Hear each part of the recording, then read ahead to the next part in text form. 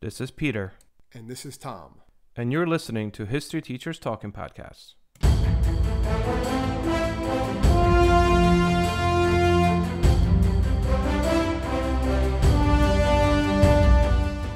All right, this is Peter Zablocki and Thomas Reska, and welcome back to our podcast. Tommy, this is going to be a pretty short one, I think. We always say that, and it winds up being 40 minutes, so we'll see. I don't know about this one. I don't know. All right, so what do we got today, Tom? Well, to keep in the festive spirit of the holidays, we're going to be looking at the 1914 Christmas Truce, a series of widespread unofficial ceasefires along the Western Front during the First World War. So people have heard about it. There's these lot of issues about it. Movies have been made about this. Movies have made about it, like songs. Yeah, like Snoopy versus the Red Barons kind of. There's been other ones too, obviously. Yep. So it's something that people talk about. I know I've talked about it in my classes in the past. I'm sure you have too. Yeah. And I, doing more, we're gonna do more of a deep dive into it today. Kind of look at it. Was it as big of a deal as people say it is? And that's kind of what you and I talked about before we click record, is the fact that it really isn't as big of a deal as people make it out to be, because it makes for an awesome movie. It's a nice fairy tale. It was more commonplace, I guess, early on than what people realize. You're right. It's something that's happened early on, and then it was very quickly let's not do that again. Well, it wasn't. We'll get to it, but let's backtrack and kind of just look a little bit. World War I, right? We're talking World War I in general, right? Yep. So the context. Go ahead. We'll talk about World War I. We'll talk about the trenches. Trench warfare, and a little bit as to how the soldiers get here, and we'll discuss also why this Christmas truce, where you had enemies on both sides come out of the trenches and as opposed to kill one another on Christmas Eve, they're like, hey, why don't we exchange some stories and play some soccer or football? But before we get there, so just contextually, this is World War I, also known as the Great War, right? Largest conflict in history up to that point. And at the time, so the French mobilized almost 8.5 million men, and the British nearly 9 million men. The Russians had 12 million, the Germans 11 million. Yeah, massive. These are numbers that people really didn't see before this. And this is a modern war, but it's obviously, if you're a student of history, it's a modern war, but with not so modern tactics. And that's one reason why you have the trench warfare comes out of this, and the amount of deaths that happened, or because 25 million. It says more than 25 killed and wounded, more than 25 million men. And most of them in a horrible way. Yeah. Absolutely. Well, it's because the tactics are Napoleonic era, while they're fighting with weapons that are modern. Machine guns and Napoleonic era tactics don't work out very well. Indeed. So just kind of briefly on how we get to this whole trench warfare. And then Tom and I will talk a little bit about what was trench warfare. But trench warfare really starts when the Germans decide that they're going to go through Belgium to attack France, right? So they're going through Belgium into Paris, the Schlieffen Plan, I believe that was the name of it. Yeah, knock them out of the war quickly so they can focus on Russia. So the Belgians raised more than the German generals had expected, so it slowed them down more or less, and the Schlieffen Plan failed for several reasons. One, Russia, as you mentioned just now, mobilized more quickly than expected, which kind of brought them into war quicker. And therefore, Germans had to shift their soldiers to the east. So that weakened them in the west. And they got fairly close to Paris, but, no cigars, they say. The First Battle of the Marne ended Germany's hopes for any form of quick victory in the Western Front. And this sets us up because basically here you have the British and the French are defending France. After this First Battle of the Marne, Germany realizes that half of their troops have to be sent over to fight Russia.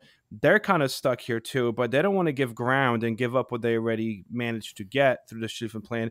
So they start digging into these trenches to protect their armies from any form of enemy fire, right? Which leads to more or less a stalemate. In 1914, this is within months of war starting. It's already a stalemate.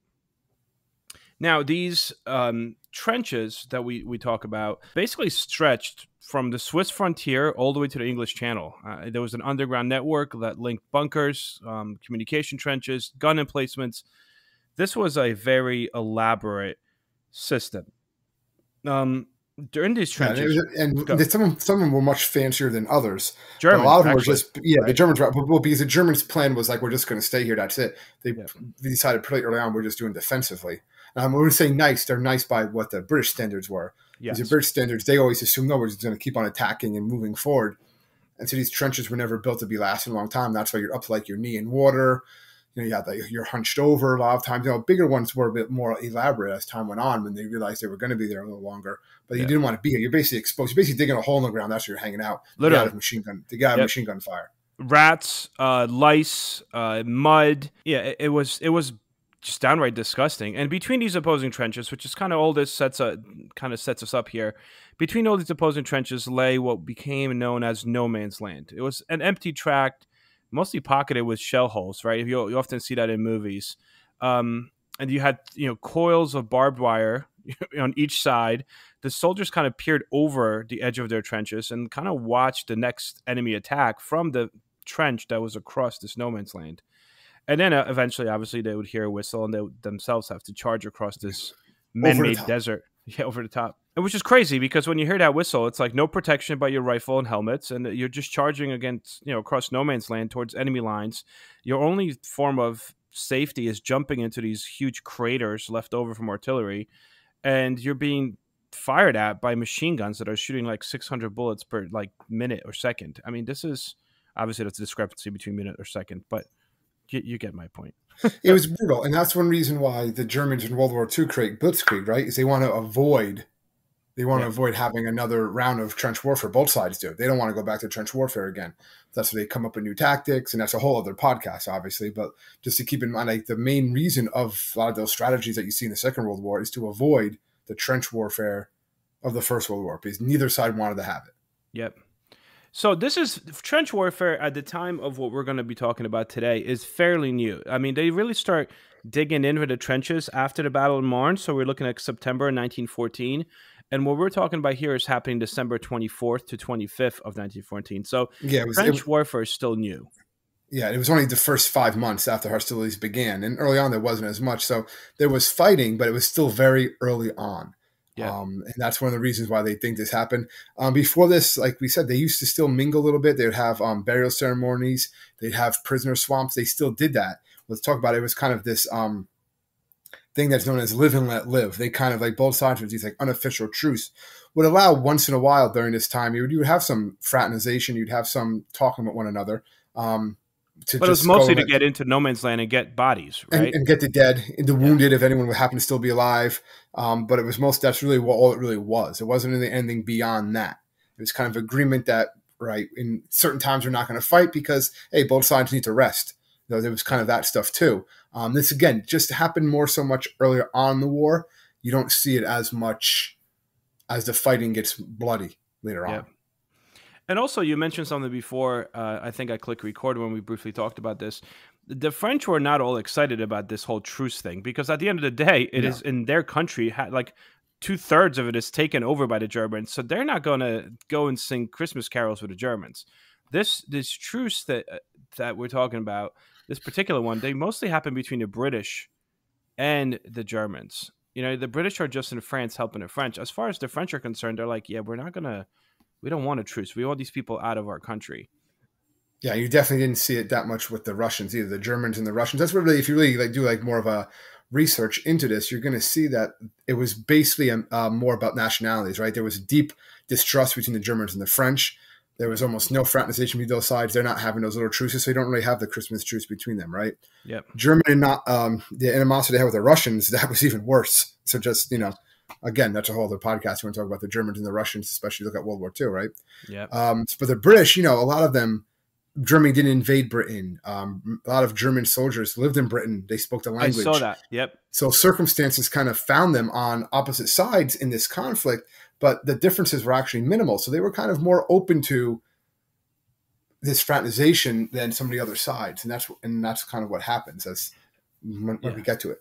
And I think it was you brought something really cool up, that idea that of course you did. I wasn't aware of the fact that based on this research that so many Germans had worked in Britain turn of the century. I mean, a lot of them worked in the restaurants, a lot of them British restaurants, British factories. So, and they were kind of forced to go back to fight with Germany and for Germany. But most, while it was very difficult to find a British soldier that spoke German, a lot of German soldiers spoke English, which made this event that we're talking about easier to happen at the time. But this famous Christmas truce on December 24th was obviously unofficial. Many officers disapproved of this, highly disapproved. Yeah. Headquarters on both sides, right, were extremely upset about this, and they said this should never happen again. And technically, it doesn't.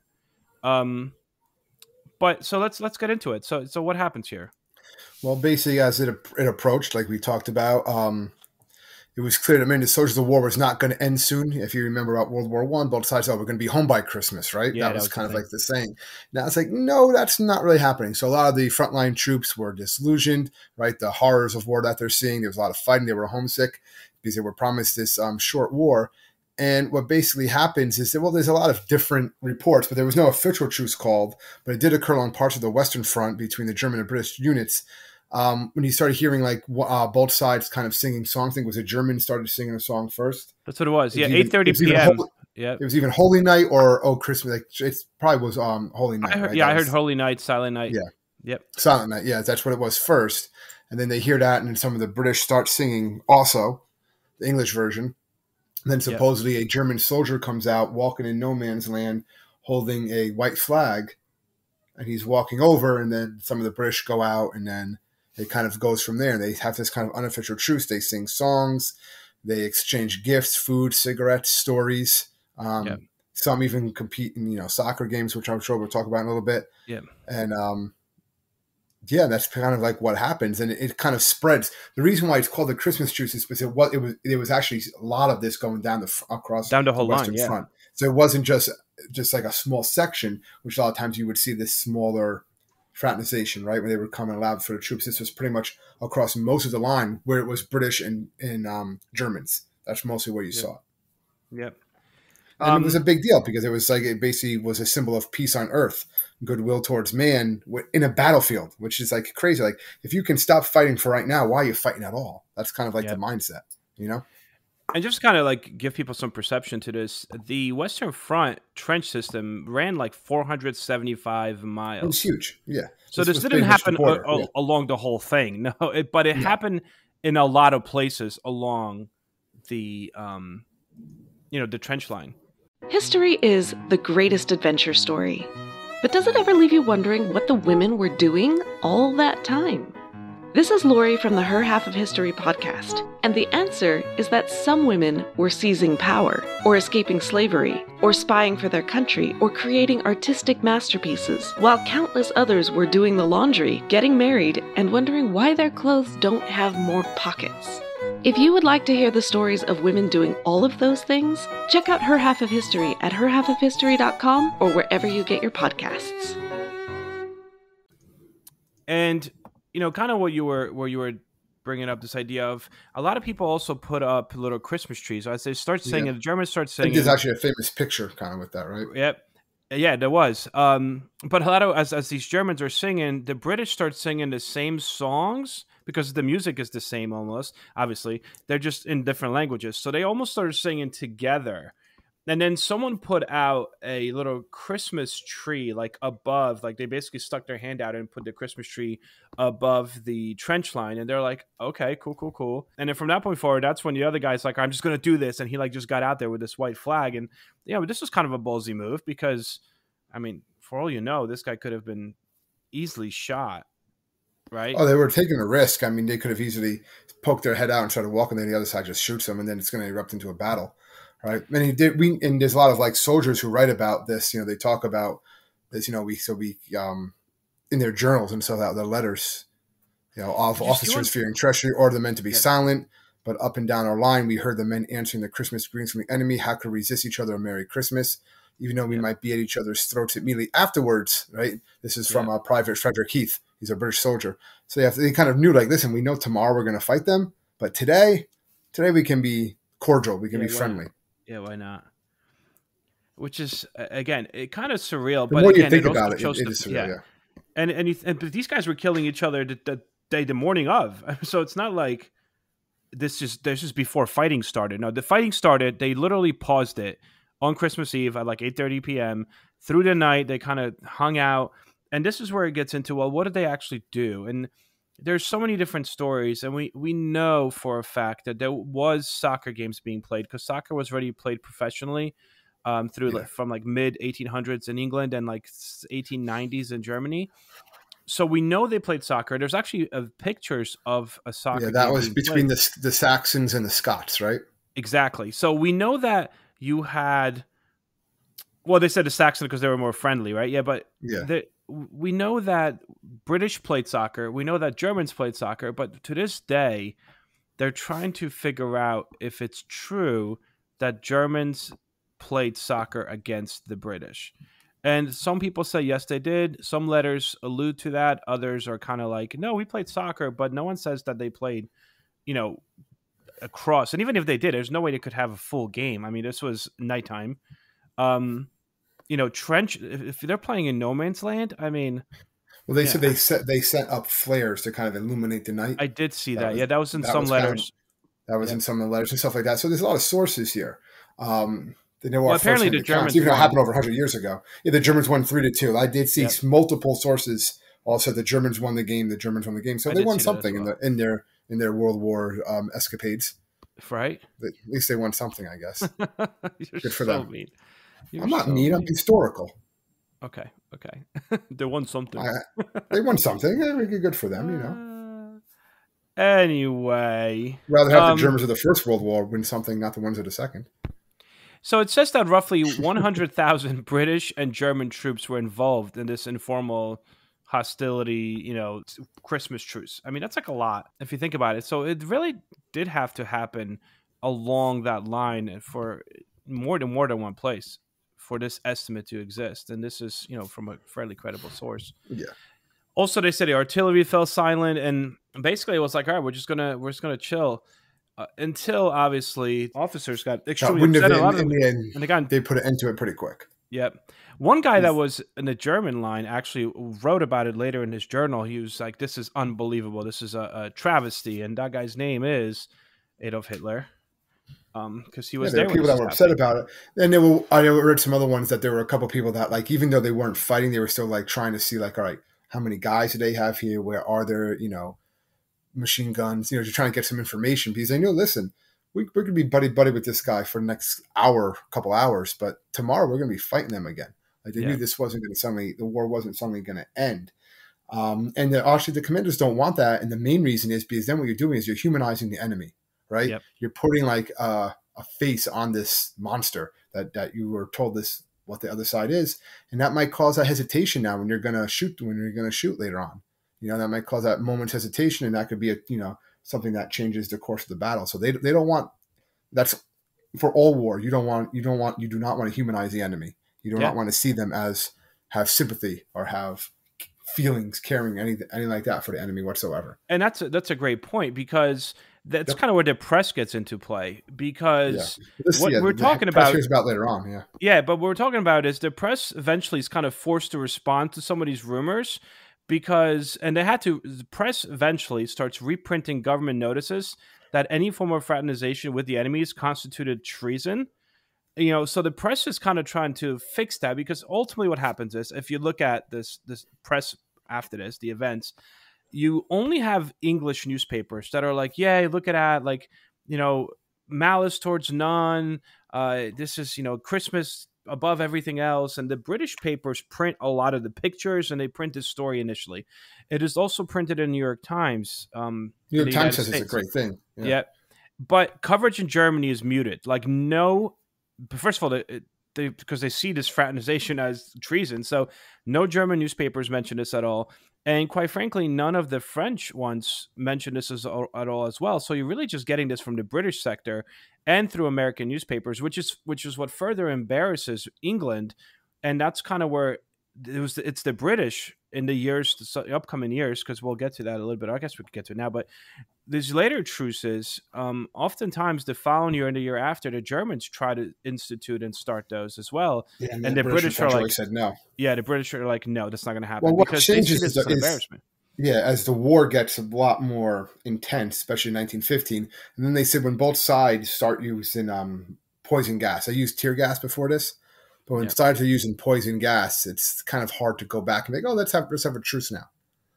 Yeah, after doing things like that. So it basically, as the war got more as to what we know as World War I is, the casualties increase and the bloodshed increases and everything like that, and the lifestyle they're not in any mood to fraternize with them. And Christmas Day and Christmas Eve just became another day. Maybe they get like a little bit more food or something like that from in the trench itself, but the trenches were not fun. They never were fun, but you're not having this sort of like reprieve anymore. Occasionally, the only reprieve you would have is they would still have that allowance, right, after the battle, go collect your dead.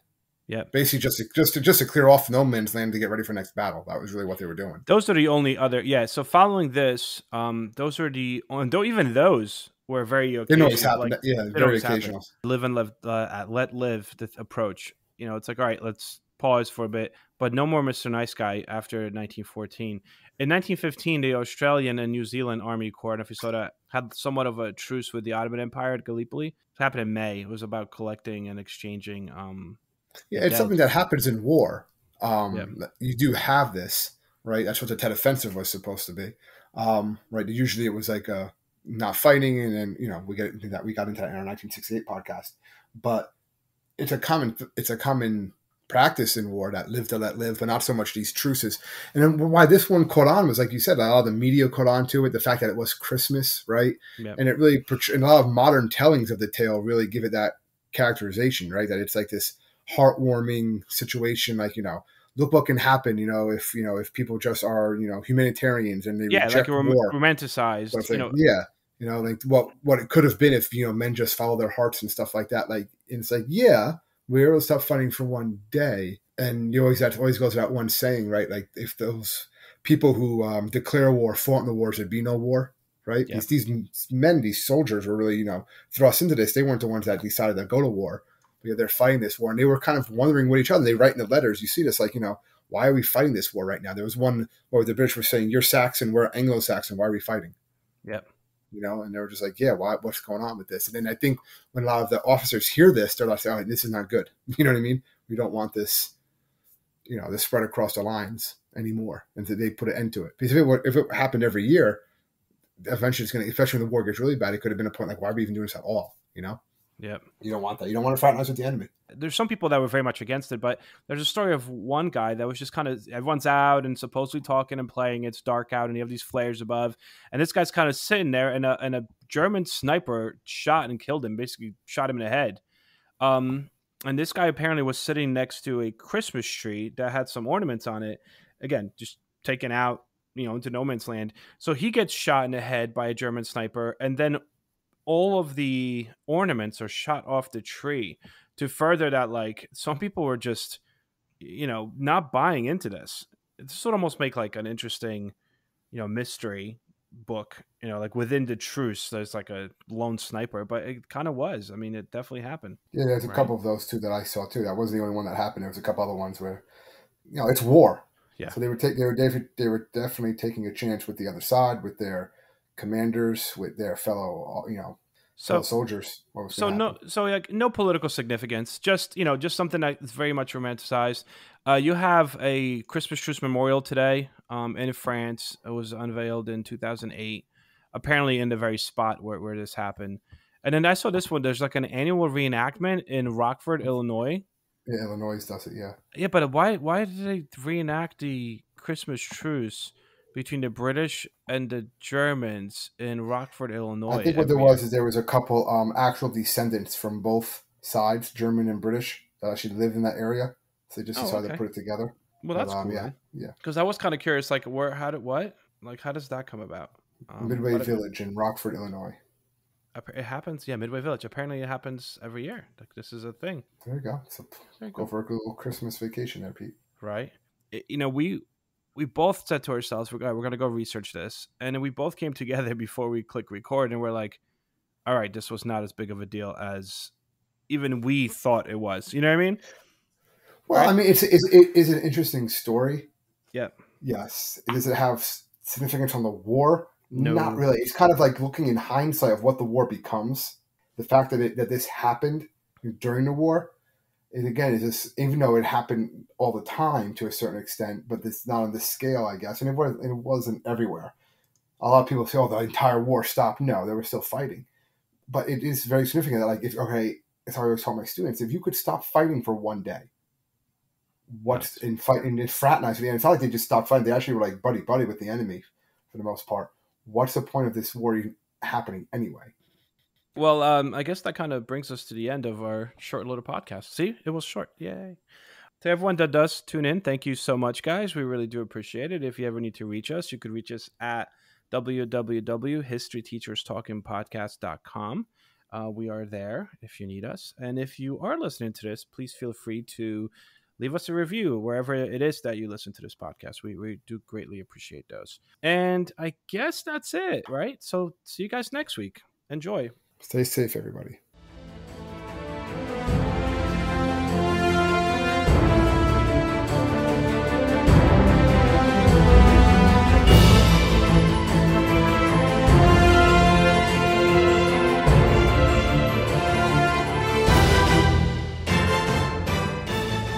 I hope everyone enjoyed our podcast, and if you would like to email us, you can do so at historyteacherspodcast@gmail.com. Around 10,000 BCE, families and tribes of the ancestors to the people of Britain would arrive in the southern part of the island after crossing from land that bridged from Europe. The Welsh built houses, communities, kingdoms, and continued to survive through Romans, Saxons, Danes, and Normans. The language and culture influenced by these sources continued to change and thrive, becoming ancient and modern at the same time. Join me as we travel through the history, meeting the kings, queens, nobles, and everyday people that create and grew modern Wales from the seeds of the ancient past. Croeso, and welcome to the Welsh History Podcast.